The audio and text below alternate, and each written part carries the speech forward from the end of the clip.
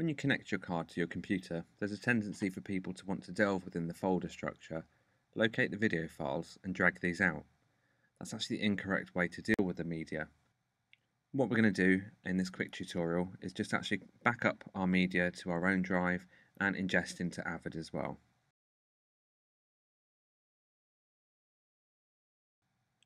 The folder that we're going to copy across is actually this one here, the BPAV folder.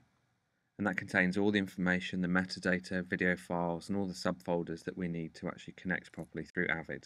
If you launch a new Finder window, what you want to do is actually navigate to the drive where you're going to copy your media to. The one thing to remember is you should not be saving to the system drive or to the local C drive if it's a PC. You want to create yourself a folder. I'm going to call this one Rushes because it's actually on my external drive. But it may be that if you're actually doing it on a shared computer in the university, such as a media drive or Save Work Here, that you want to give it your own name.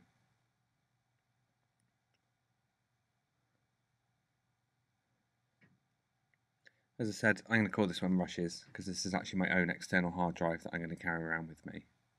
The next thing to do inside the Rushes folder itself is create another new folder. This is actually going to be the name of the project that we're working on, just so that we can find media files later on if we need to. So I'm calling this one Cosmology. And within the Cosmology folder, I'm going to create another new folder, and this is the date of filming, so the date that the media was created on the card. So in this instance, it's 2012,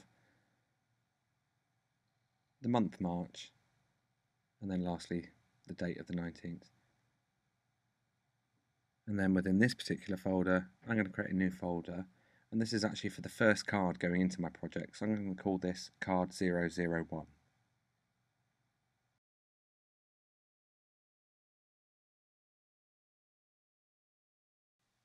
Just to quickly reiterate, I've got my Rushes folder, I've then got the project folder, the date of shooting, and then finally I've got the card number as well.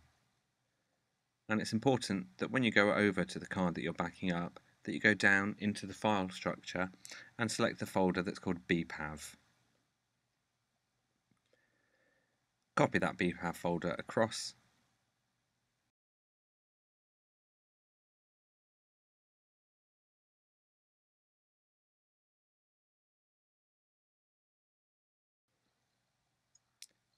And once it's finished, you can actually eject the camera's card from your computer.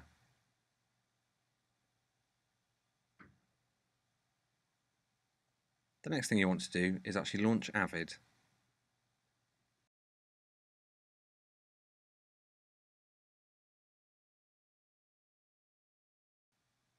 If you haven't already done so, you need to create yourself a new project.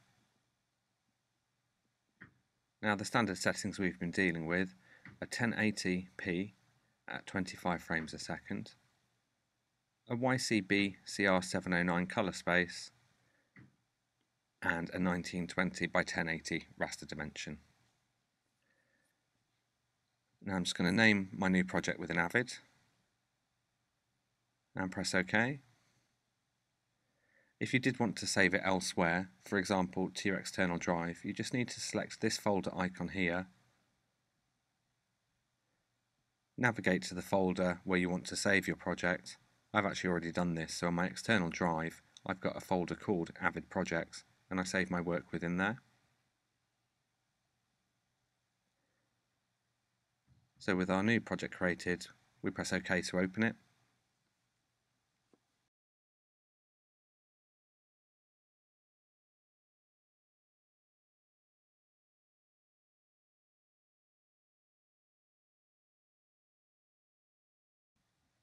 Now AVID's already created us a bin when it's first made the project. I'm just going to move that one out of the way.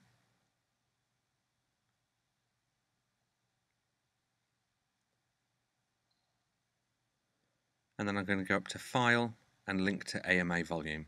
This is actually a volume we're bringing in, a whole load of videos. It's not an individual file that we're linking to. So I'm just going to navigate to my external drive and then down to my Rushes folder. And within there, obviously I've got my Cosmology folder that I created, that's the name of the project. Then I've got the date, the only shoot date so far, and then my first card is in there. And because of the way that we're actually bringing this into AVID, it's best to actually select the date. And when we press open, we're given a few other choices here. And if you actually choose bin based on subfolders, what AVID will do is actually open every subfolder within that date. So if you have more than one card, it will open more than one bin, and it will base them on the folder name you gave it. So in this instance, my bin has got the same name as my folder. It's called card 001.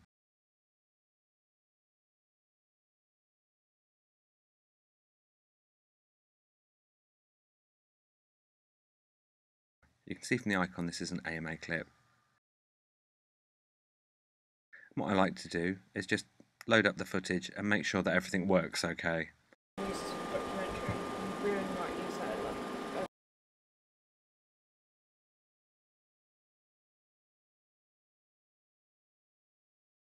So once I've reviewed my footage to make sure that everything's working okay, I'm just going to select all of the items in the bin, and you can do that either by going up to the edit menu and select all, or you can shift click to select the items within the bin.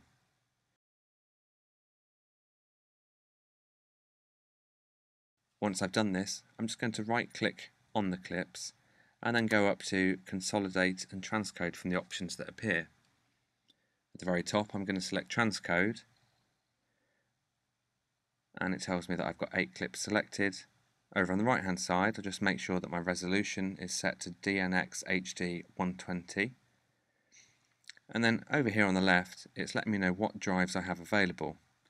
So this actually includes my system drive, which I don't want to capture to. So I'm just going to cancel this at the moment.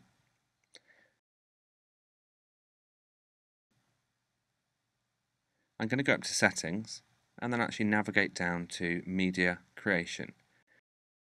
And within here I can actually filter out the system drive and any launch drives as well. So once I've ticked these and pressed OK, if I then select all of the clips again in the bin,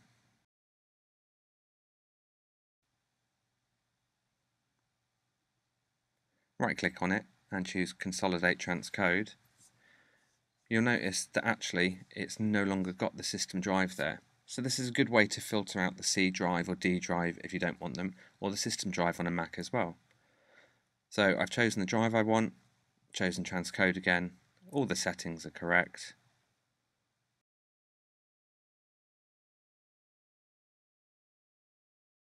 I know that I've got enough space on the drive for the footage I'm going to be transcoding, and once I'm happy I can just press transcode.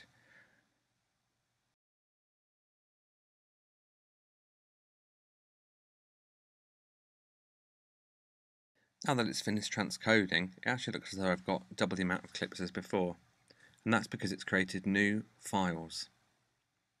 And these you can see have .new on the end. They can also be identified by the video type that they are. They have the DNX HD 120. And also where the items themselves physically exist. So this actually shows you where the media itself is stored. What I'm going to do now is create myself a new bin. This is so I can move my newly transcoded footage into there. I'm going to call this one card 001 Rushes. And then I'm going to click the top one and shift click on the last one that I want to select, and then move these clips over to the other bin. Finally, I'm just going to close the AMA bin, and then I'm going to delete it from the project. This doesn't delete any of the media, it simply removes the bin from the project. And again, just because I like to double check things, I'm just going to load up each clip and make sure that it plays back okay.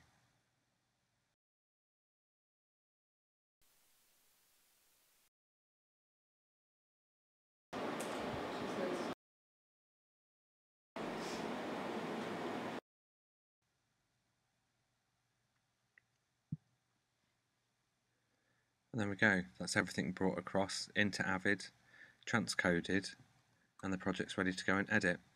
Now the next thing that happened obviously is you're going to be having more cards, more media coming in. So if I just navigate back to where we stored our original media, when you have a new card, for a shoot day, you want to make sure that you name that card sequentially. So our last card was 001, this one will be 002.